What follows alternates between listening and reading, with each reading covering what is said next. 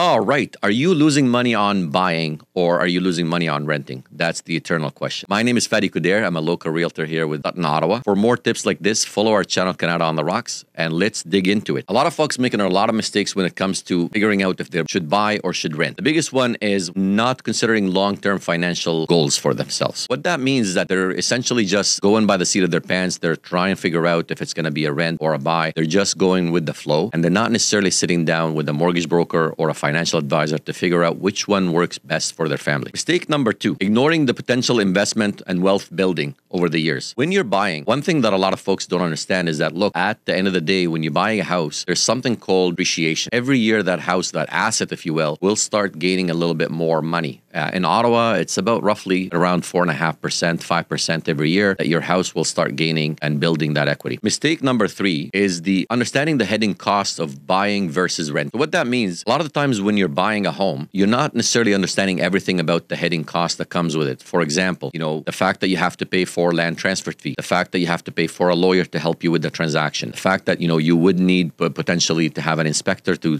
double check on the house and make sure that it's working properly. So there is that. But then on the other side, for the renters, there's a lot of hidden costs as well. At the end of the day, you're not necessarily given thought that it needs to be given. And all that money that you're putting through is actually going towards the rent and it's paying somebody else's mortgage instead of yours. For more tips like this, please hit the like and the subscribe and follow our channel Kanata on the Rocks. And I'd love to see you for more videos like that.